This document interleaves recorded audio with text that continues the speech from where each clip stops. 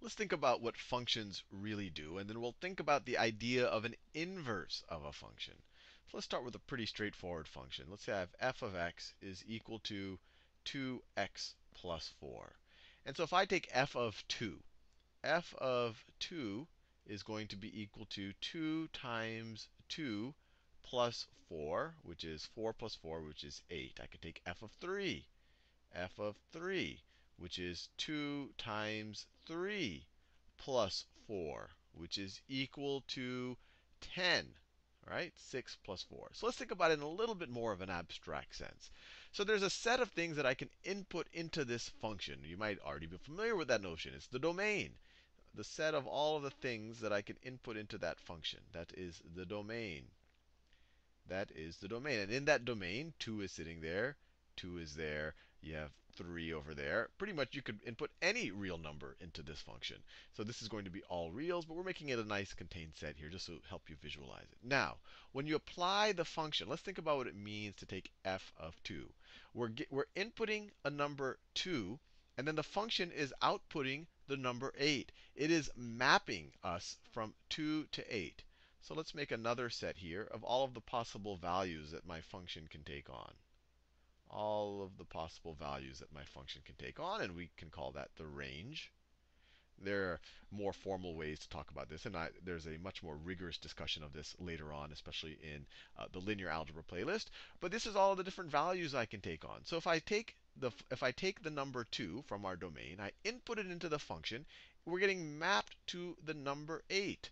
So let me draw that out. So we're going from 2 to the number 8 right there. And it's being done by the function. The function is doing that mapping. That function is mapping us from 2 to 8. This right here, that is equal to f of 2. Same idea. You start with 3. 3 is being mapped. 3 is being mapped by the function to 10. To 10. It's creating an association. The function is mapping us from 3 to 10. Now, this raises an interesting question. Is there a way to get back from 8 to the 2? Or is there a way to go back from the 10 to the 3? Or is there some other function? Is there some other function? We can call that the inverse of f that'll take us back. Is there some other function that'll take us from 10 back to 3? We'll call that the inverse of f, and we'll use that as a notation. And it'll take us back from 10 to 3. Is there a way to do that? Is that that same inverse of f, will it take us back from, if we apply 8 to it, will that take us back to 2? Will the inverse of f, if we apply it to 8, will it take us back to 2? Now, all of this seems very abstract and difficult. But what you'll find is it's actually very easy to solve for this inverse of f. And I think once we solve for it, it'll make it clear what I'm talking about. That the function takes you from 2 to 8. The inverse will take us back from 8 to 2. So to think about that, let's just say y is equal to f of x. So let's say y is equal to f of x. So y is equal to f of x is equal to 2x plus 4. So I could write just y is equal to 2x plus 4. And this, once again, this is our function. You give me an x, it'll give me a y. But we want to go the other way around. We want to give you a y and get an x. So all we have to do is solve for x in terms of y. So let's do that. If we subtract 4 from both sides of this equation, let me switch colors. If we subtract 4 from both sides of this equation, we get y minus 4 is equal to 2x. And then if we divide both sides of this equation by 2, we get y over 2 minus 2, right? 4 divided by 2 is 2, is equal to x. Or if we just want to write it that way, we can just swap the sides. We get x is equal to 1/2 y, same thing as y over 2, minus 2.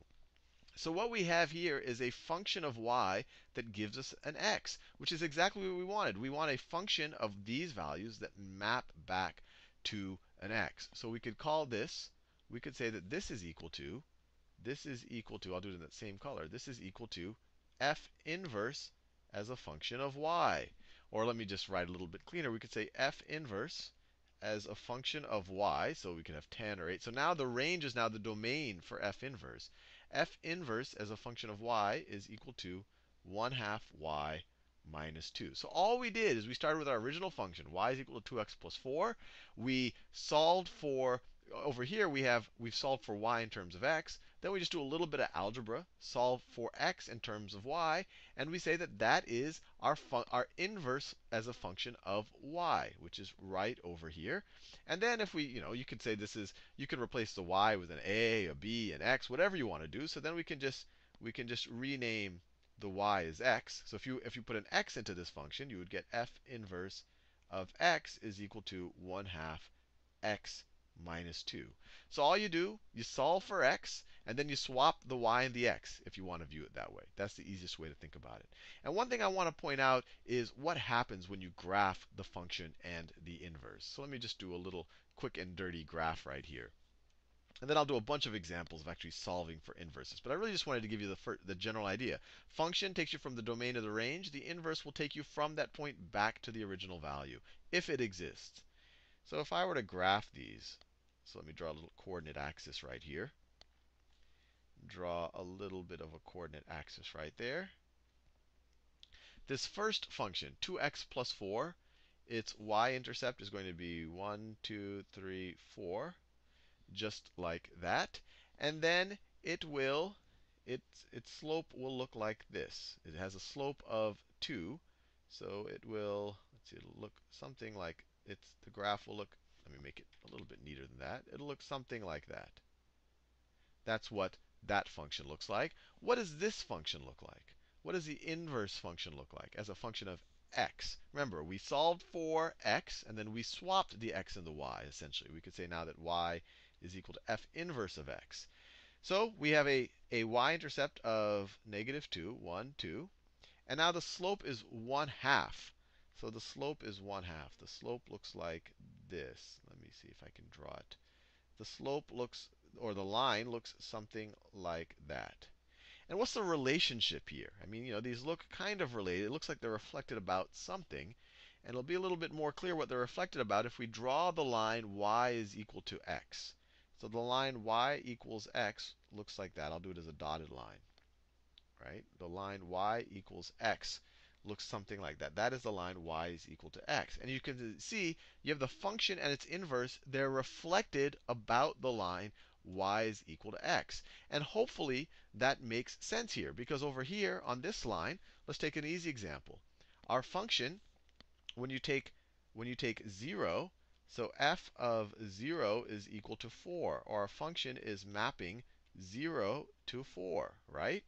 The inverse function, if you take f inverse of 4, f inverse of 4 is equal to 0. Or the inverse function is mapping us from 4 to 0, which is exactly what we expected. The function takes us from the x to the y world, and then we swap it. We were swapping the x and the y when we take the inverse. And that's why it's reflected around y equals x. So this example that I just showed you right here, function takes you from 0 to 4. Maybe I should do that in the function color. So the function takes you from 0 to 4. That's the function. F of 0 is 4. You see that right there. So it goes from 0 to 4. And then the inverse takes us back from 4 to 0. So f inverse takes us back from 4 to 0. You saw that right there. When you evaluate 4 here, 1/2 times 4 minus 2 is 0. The next couple of videos, we'll do a bunch of examples so you really understand how to solve these and able to do the exercises on our application for this.